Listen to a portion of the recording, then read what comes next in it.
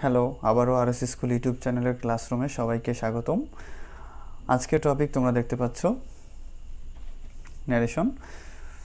যে টপিকটা শুনলেই অনেকে ভয়ে কেঁপে ওঠে, আবার অনেকে মনে করে যে এই টপিকটা না থাকলে তারা পরীক্ষায় ফুল মার্ক আনসার করতে পারতো। ইভেন এই টপিকটার জন্যই অনেকে মনে করে যে তারা গ্রামারে ফুল মার্ক আনসার করতে পারছে না। তো আমি মনে করি যে আমার এই ক্লাসগুলো কমপ্লিট করার পর তোমরা খুব সহজে অল্প সময়ে এই ন্যারেশন কমপ্লিট করতে পারবে। তোমরা যারা জেএসসি, এসএসসি এবং ইন্টারমিডিয়েট পরীক্ষার্থী আছো, ইভেন যারা অষ্টম শ্রেণী, নবম শ্রেণী, দশম শ্রেণী এবং ইন্টারমিডিয়েট অর অ্যাবাভ লেভেলে পড়াশোনা করছো, আবার যারা অনেকে আছেন যারা চাকরির বিভিন্ন জব এক্সাম দিয়ে থাকেন, জব এক্সামেও ন্যারেশন এসে থাকে পরীক্ষায়। তো আমার এই ক্লাসগুলো করার মাধ্যমে অল্প সময়ে ন্যারেশন কমপ্লিট করতে সক্ষম হবে। আশা করি ইনশাআল্লাহ তোমাদের কাছে ক্লাসটা খুবই ভালো লাগবে। হ্যাঁ, তোমরা দেখতে পাচ্ছ ন্যারেশন দুই প্রকার: direct narration, indirect narration. Direct narration এবং ইনডিরেক্ট ন্যারেশন। ডিরেক্ট ন্যারেশন বক্তার বক্তব্য অন্যের নিকট হুবহু বলাকে ডিরেক্ট ন্যারেশন বলে। ইনডিরেক্ট ন্যারেশন বক্তার বক্তব্য অন্যের নিকট নিজের মতো করে বলাকে ইনডিরেক্ট ন্যারেশন বলে। যেমন কেউ একজন বলল, হ্যালো করিম, তুমি কেমন আছো? হাই করিম, তুমি কেমন আছো? এখন তুমি সে কথাটি শুনে অন্যের নিকট গিয়ে বললে যে অমুক একটি লোক আমাকে বলতেছিল, হ্যালো করিম, তুমি কেমন আছো?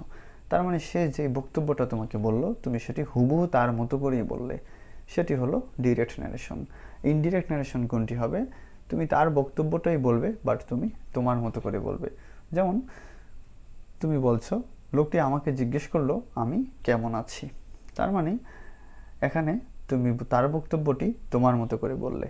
তার মানে যে কোনো কথা অন্যের নিকট থেকে শোনা বা যে কোনো একটা বক্তব্য আমরা যখন যার কাছ থেকে শুনলাম তার মতো করে হুবহু প্রকাশ করি, হুবহু, তাহলে সেটা হবে ডিরেক্ট ন্যারেশন। দেন ইনডিরেক্ট ন্যারেশন আমরা নিজের মতো করে প্রকাশ করব, তাহলে সেটা হবে ইনডিরেক্ট ন্যারেশন। দুটো মূল শব্দ এখানে তোমরা মার্ক করে রাখবে। নাম্বার 1 ডিরেক্ট ন্যারেশনে হুবহু, আর এখানে নিজের মতো। ডিয়ার ভিউয়ার্স, দুই প্রকার ন্যারেশন আমরা জানি আমাদের সিলেবাসে রয়েছে, কিন্তু পরীক্ষায় আমাদের অলওয়েজ আসে ডিরেক্ট থেকে ইনডিরেক্ট। এক্সামে আমাদেরকে ডিরেক্ট ন্যারেশন দেওয়া হয়, আমাদেরকে ইনডিরেক্ট করতে বলা হয়। সো আমরা দেখব এখন কিভাবে আমরা ডিরেক্ট ন্যারেশন থেকে ইনডিরেক্ট ন্যারেশন করব।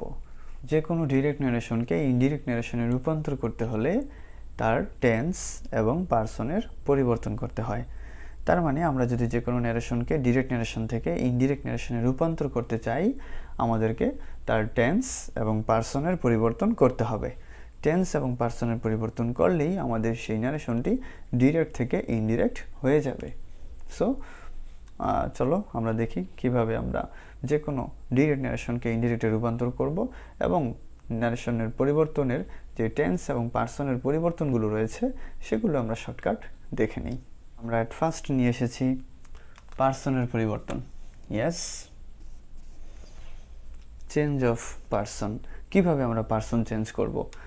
পার্সন তিন প্রকার: first person, second person, third person. First person কে? আমি, মানে আই। সেকেন্ড পার্সন কে? তুমি, মানে you. Yes. And third person কে? আমি এবং তুমি ছাড়া পৃথিবীতে আছে যারা থার্ড পার্সন, তারা। এই ছন্দটি আমরা শিখেছিলাম ফার্স্ট ক্লাসে। তাহলে সেই ছন্দাকারে বলতে চাই, এখন আমরা সেম একইভাবে শিখে ফেলবো কিভাবে পার্সনের পরিবর্তন ন্যারেশনের মধ্যে করতে হবে। এবং তোমরা জানো পার্সনের তিনটি রূপ রয়েছে: একটি সাবজেক্টিভ, একটি অবজেক্টিভ, দেন পসেসিভ। তাহলে সাবজেক্টিভ, অবজেক্টিভ এবং পসেসিভ রূপ সবগুলো রূপই তোমাকে ভালোভাবে আয়ত্ত করতে হবে এবং জানতে হবে। সেটা জানা ছাড়া তুমি এই ন্যারেশনে এসে পার্সনের পরিবর্তন করতে কিছুটা সমস্যায় পড়ে যাবে।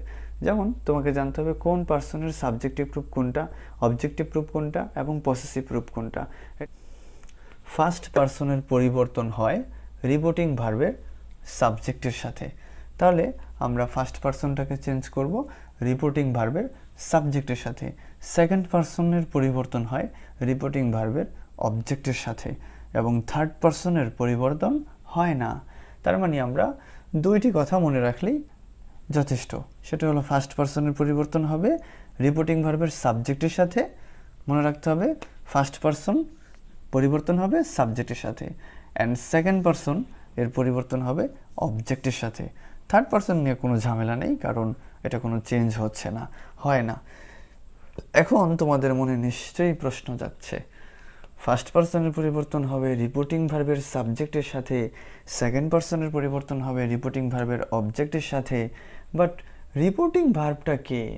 হ্যাঁ, আমি এখনই দেখাচ্ছি হু ইজ রিপোর্টিং ভার্ব। তাহলে এই ন্যারেশনটার মধ্যে তোমরা দুটি অংশ দেখতে পাচ্ছ। একটি অংশ আমি লাল কালি দিয়ে ইন্ডিকেট করছি, দেখাচ্ছি তোমাদের বোঝার সুবিধার্থে। একটি অংশ এখানে, আরেকটি অংশ এই পার্টে। এই অংশটি ভালো করে খেয়াল করে দেখো, ইনভার্টেড কমার বাইরে রয়েছে, বাট এই অংশটি রয়েছে ইনভার্টেড কমার ভিতরে, আবদ্ধ অবস্থায়, বদ্ধ অবস্থায়।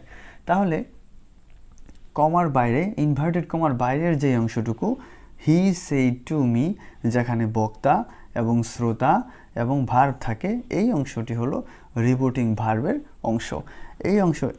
এই অংশটিকে বলা হয়ে থাকে রিপোর্টিং ভার্ব, রিপোর্টেড সাবজেক্ট, আর এখানে হলো অবজেক্ট। আর সেইড এই শব্দটি হলো রিপোর্টিং ভার্ব।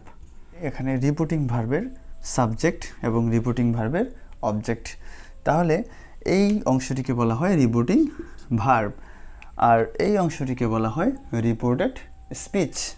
এটাকে বলা হয় রিপোর্টেড স্পিচ, আর এই অংশটিকে বলা হয় রিপোর্টিং ভার্ব, এবং এটা রিপোর্টিং ভার্বের সাবজেক্ট অবজেক্ট। আমাদের যত কাজ রয়েছে ন্যারেশনের, আমি আবারও বলছি, ন্যারেশন পরিবর্তনের মূল যে কাজগুলো রয়েছে সবগুলো কাজ আমরা করব রিপোর্টেড স্পিচের ভিতরে গিয়ে। ইনভার্টেড কমার ভিতরের অংশকে নিয়ে আমাদের প্রধান কাজ। ইনভার্টেড কমার ভিতরের অংশটার মধ্যেই টেন্স এবং পার্সনের পরিবর্তন করতে হবে। হি টোল্ড মি দ্যাট, খেয়াল করে দেখো এখানে রয়েছে আই, আই মানে আমি, কি পার্সন এটা? হ্যাঁ, ফার্স্ট পারসন। তাহলে ফার্স্ট পারসনের পরিবর্তন হবে, আমরা শিখেছি, সাবজেক্টের সাথে। তাহলে I first person, say change হবে সোজা সাবজেক্টের সাথে। তাহলে এই রিপোর্টিং ভার্বের সাবজেক্ট রয়েছে কি? হি। তাহলে এখানে হি হয়ে যাবে, আয়ের জায়গায় হি স্থান দখল করবে। তার মানে ফার্স্ট পারসন আমার চেঞ্জ হলো সাবজেক্টের সাথে, সাবজেক্ট রয়েছে হি, এবং আমাকে এখানে হি ইউজ করতে হচ্ছে। আমি ইচ্ছে করলো আইটা লিখতে পারছি না, অটোমেটিক্যালি এটা তার সাথে চেঞ্জ হয়ে যাচ্ছে। দেন এখানে আসছে টেন্সের পরিবর্তন। আমি এখনই দেখাবো তোমাদের কিভাবে টেন্সের পরিবর্তন হয়। He had, then scene, you, খেয়াল করে দেখো, ইউ অর্থ তুমি, তুমি কি পারসন? Second person. তাহলে আমরা জানি ফার্স্ট পারসনের পরিবর্তন হয় সাবজেক্টের সাথে, অ্যান্ড সেকেন্ড পারসনের পরিবর্তন হয় অবজেক্টের সাথে। ওকে, ভেরি ফাইন। তাহলে ইউ সেকেন্ড পারসন, তাহলে সে চেঞ্জ হবে কার সাথে? সোজা অবজেক্টের সাথে। অবজেক্ট রয়েছে কি এখানে? মি। এখানে অবজেক্ট মি রয়েছে, সো এখানে কি হয়ে যাবে? মি হয়ে যাবে। ওকে, তাহলে he told me that he had seen me. তুমি যদি ফ্লুয়েন্টলি এবং ফ্রিলি, অতি দ্রুত গতিতে ন্যারেশন ডিরেক্ট থেকে ইনডিরেক্ট করতে চাও, তাহলে তোমাকে পার্সনে দক্ষ হতে হবে। পার্সনের যেই ফর্মগুলো রয়েছে সেগুলো মুখস্থ থাকতে হবে। যেমন I, me, my, he, him, his, she, her, her, they, them, there, we, আজ, আওয়ার, ইউ, ইয়োর। এই রূপগুলো প্রত্যেকটার 3টি করে form. I, me, my, he, him, his, she, হার, হার। এভাবে করে তুমি মুখস্থ দেন, এগুলো যখন সবগুলো বলতে পারবে, দেন it will be very easy to change the narration from direct to indirect. এটা করা তোমার জন্য খুবই সোজা হবে। সো ডিয়ার ভিউয়ার্স, তোমাদের প্রতি রিকোয়েস্ট থাকবে, তোমরা পার্সোনাল ক্লাসটি বারে বারে প্রয়োজনে দেখো এবং সেগুলো খাতায় উঠিয়ে মুখস্থ করে ফেলো। দেন তোমার জন্য এটা অত্যন্ত সহজ হবে।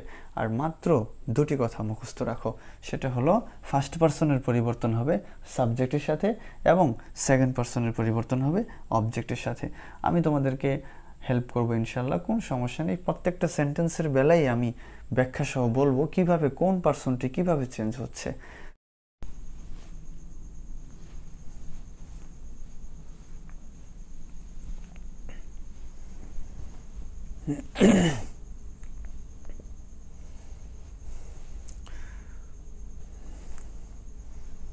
তো পার্সনের এই ক্লাসটি আশা করি তোমাদের কাছে ভালোই লেগেছে।